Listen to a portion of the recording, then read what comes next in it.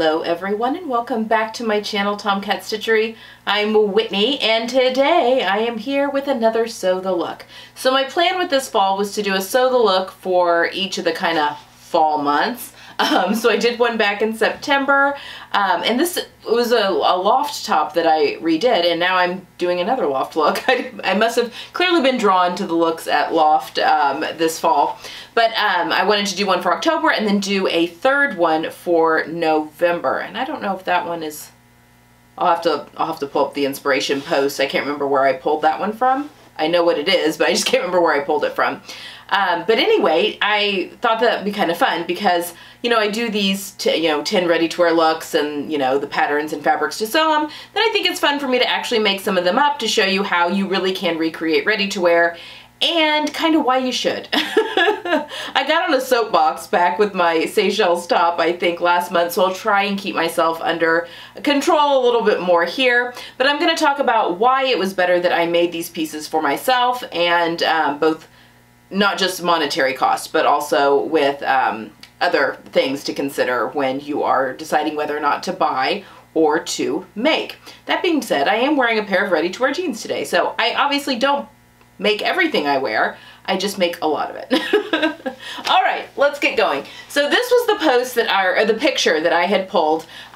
This was a dress, or is a dress, and a jacket that is currently being sold at Loft. Both pieces are currently on sale as when I was filming this. The jacket, which is called the cinch waist jacket, let's see, what's it called? The cinched twill jacket. I've got it pulled up on my computer over here, and it's in an olive. And then we also have the floral pin-tucked flounce dress, which are the two pieces that the model is wearing, and that is what I have recreated here with my two pieces. Okay, so let's talk a few things about the outfit that I could buy at Loft versus what I've made.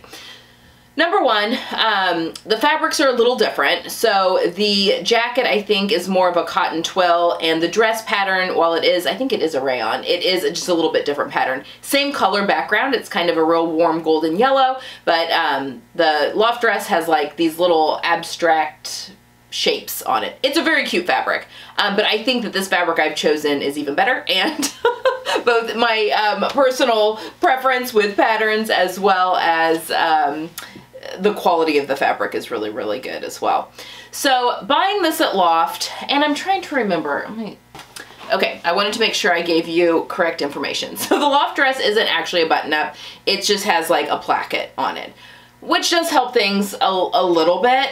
So I might be able to go in and buy this in the shops. However, with woven things, again, I have issues with my bust. I may not have the gaping, but I will have to buy a bigger size to fit my bust, especially with wovens because there's not any give. And then I have shoulders that are too big.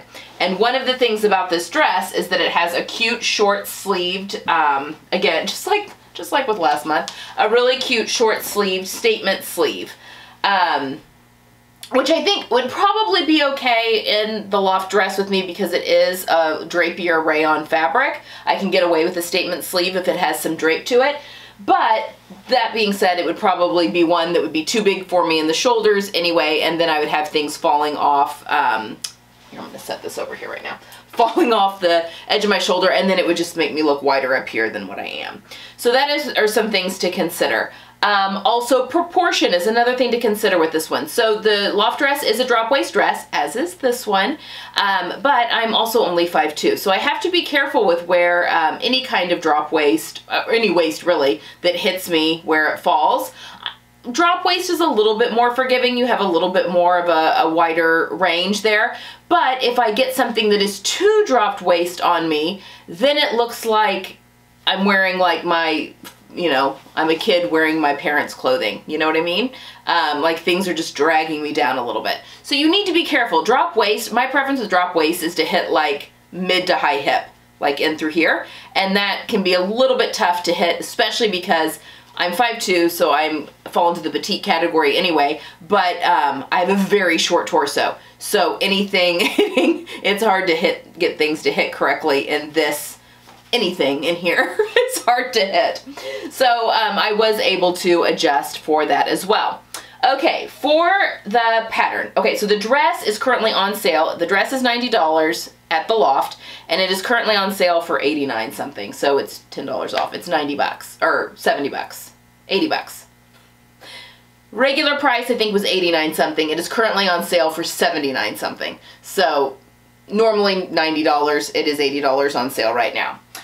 I used fabric-wise for this. This is a gorgeous See You at 6 viscose, just like last month as well. Same company. I got this from June & Lou Fabrics. It is just stunning. I'm gonna bring her closer because this fabric is just absolutely stunning. Look at that.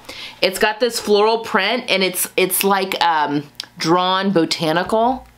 It is so beautiful. It really is beautiful. And you've got these little, like kind of warm pinks, but then these little pops of like bright coral that are right through there. The leaves, we've got some cooler greens in here, but then we also have some of the olive greens. And then obviously this warm gold background that is one of my yellows that I can wear, which works out really well. And I think the yellow for the Loft dress is one of my yellows as well. I would probably be okay there, but I can get, you know, obviously exactly what I want. So I got this fabric from June & Lou, bought it with my own money, and she just does still have some. I have it linked down below. But it is $10 for a half yard. So basically 20 bucks a full yard. I needed 2 yards to make this dress. This is the Chalk and Notch Wren dress. It's the Wren dress and top. I've made the top.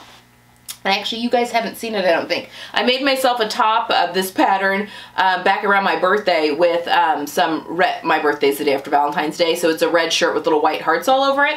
Love it. I had done this pattern for a Minerva post back in the spring, and I just fell in love with the pattern. So this pattern does come with bust cup front, so it's got an AB front or a CD front. I made the CD front. Fits great, didn't have to do any kind of a full bust adjustment. I think I shortened the bodice by 1 inch, which is typical for me, what I need, and that's it. And everything else is just right out of the gate. I can't remember what size I made because I didn't have to pick that when I made this dress because I just grabbed the pattern pieces I already had. This is a short sleeve lantern sleeve, so it gets kind of poofy and then comes back in. This is the first time I made the short sleeve on this pattern. I think it's a lot of fun. It has some gathers here at the top of the shoulder. It also has kind of more of a bishop sleeve. That's the one that I made for both, and it's got a cuff for my dress that I made previously for Minerva, and then also my top. I had made the longer sleeve. So this is my first time making the shorter sleeve, and I think it worked out really great. It's got the buttons that come down, but they stop here at the bottom. Basically, the top is just the dress without the flounce at the bottom. So it's very easy. Very easy. It does not have a collar, as you can see, but it is faced neckline. There's a facing that finishes off the bottom of the sleeve, and then because you just have a rectangle that you're gathering here, it finishes off really easily here at the bottom. I used some muscle shell buttons for my buttons here, and yeah, that's basically it. It was a very quick and very easy sew. I think the dress is beautiful. All right, so 2 yards for this, and because this is wide fabric, and this fabric is 20 bucks a yard, so I spent $40 on this dress, plus the pattern, which I think is around, what was it? I just looked at it. I don't know. We'll just say 12 for a PDF pattern. This does come in printed pattern form as well, if you prefer printed patterns, paper patterns. So I have about $50 in this dress, $52 in this dress. We could round up even to 55 if we like to include tax and shipping for the fabric. But yeah, yes, so we'll say 55 as compared to 80 on sale. So already we're saving, and I have a dress that fits me perfectly in fabric that I know is gonna wear and wash beautifully. I've now dealt with the See You at 6, both their French terry and their viscose, and I have had 0 issues with it. It's a fantastic product. And then for the jacket here. Okay, so this is the Avril, the Fiber Mood Avril jacket, and the cinch jacket from Loft here is on sale right now for $99. Yes, the jacket on Loft is normally $120 and it's on sale for $100 right now. I think that this pattern is like a almost a perfect dupe for the loft jacket. I mean, the pockets, it's a gusseted pocket, the little drawstring here at the bottom, the sleeve, the collar, everything is a dupe. And I could have made this in a cotton twill and made it even more similar, but I wanted something with a little bit more drape. Because this is a crop jacket in that it hits, you know, high hip, I wanted something with a little more drape so it didn't get too boxy on me. And I had used, this is the Tinsel Twill from Stylemaker Fabrics. I've used it before. She's currently out of the olive colorway, but she does have the evergreen colorway, which is a little darker, but it would still go really well with this fabric. So if you are interested in completely recreating this, she does have a darker green. It's a little cooler green, but it would go with this fabric just fine. But I've used this before for a pair of pants and for... what else? I've used this for a couple of things. I can't remember what else. Anyway, it works perfectly as this jacket. Gosh, what size did I make? I picked the size based on my full bust because it does have a lot of ease. I would probably be fine buying the jacket from Loft. I think there's enough ease in it that it wouldn't. I could buy it to fit my shoulders and I would not have any issues. So that wasn't really the big issue with the Loft jacket. Other than I just prefer to have something with a little bit more drape for these jackets. So I was able to change my fabrication and pick fabric that went really well with what I've, you know, got here. And I mean, Loft does have petites, so there's I don't even know if this comes in petites, but that would shorten things and make things proportionally a little bit better for me. I did shorten the sleeves of these an inch. I left the body as is though, because it's a pretty cropped jacket and I think it worked out perfectly. The pattern calls for buttons to finish off the front, but I went with snaps instead. It does have a hidden button placket, so you can't really see them on the front, but you can see them on the pockets. And it's got this really cool gusseted pocket that I think looks neat. And then I finished off the inside. So this pattern has the grommet or the buttonhole, whatever you decide to use for your drawstring, on the inside of the jacket. You could put it on the outside if you wanted to, and it would be a little bit more like the inspiration jacket, but I mean, I think it works fine. But then you can cinch it up and wear it cinched or wear it loose, whatever your preference. I use shoestrings for my drawstrings. It's just my favorite because they have finished ends and you can buy them in a whole bunch of colors and a whole bunch of lengths. So that is my preference for that. You can get any kind of shoestring on Amazon. So that's where mine came from. So that's kind of it. The other cool thing about this jacket is it's a raglan and it has this really cool point that's right here. And I think it's really cool because you can see the difference in, this is a twill weave, it's a tinsel twill. So you can see your tinsel twill marks, and then because things are cut differently, it goes a different direction kind of on the sleeve. And I think that that makes a really cool effect through there. Then the back sleeve it goes into a yoke back here as well that I think is really cool. So just a really cool pattern. It went together again really easily, and I mean, I think I have a really close dupe for what I've got at the Loft look. Now, okay, this jacket. So this jacket again, 100 bucks. It's currently on sale for 100 bucks. Now the tinsel twill is more expensive. It is wide. I needed a yard and a half. I think I got a yard and a half, maybe 2. We'll just round up to 2. I can't remember what the pattern calls for. I picked what the pattern called for. This is $28.99 a yard, so $29 a yard. We'll round up to 30 just for tax and all that kind of stuff. So I have about $60 in this jacket for fabric, and then another $10 for the pattern. So I have about $70 of my money in this jacket. But again, it's fabric that I know is going to be really, really great. I was able to get snaps instead of buttons, which I prefer. And it fits me well. I've got big seam allowances if I need to do any altering later on down the road.